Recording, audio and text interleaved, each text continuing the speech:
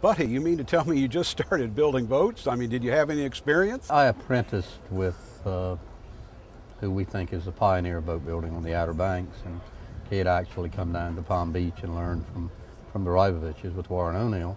But I did it out of necessity more than anything else. I was going to college, and it was the only work I had, and there wasn't a lot of job opportunity on the Outer Banks, but it became a passion with me. And after apprenticing for 3 or 4 years, I decided to try to build a boat at age 23, and it worked. And after that, it just happened. What size was that first boat? That was a 46-foot single screw sport fisherman, still out of Hatteras Inlet today.